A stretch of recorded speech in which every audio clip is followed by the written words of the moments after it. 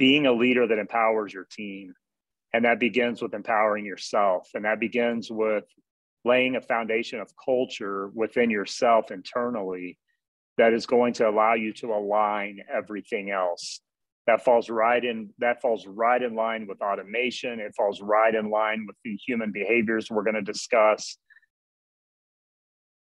And I'm a huge empowerment person, and I can absolutely pull strings from the culture piece. Those resonate heavily with me, Mitch. So I will integrate in empowerment a little bit more explicitly to sort of sync with the points that Mitch is making. So that's kind of something I'll pull out as well. Cool.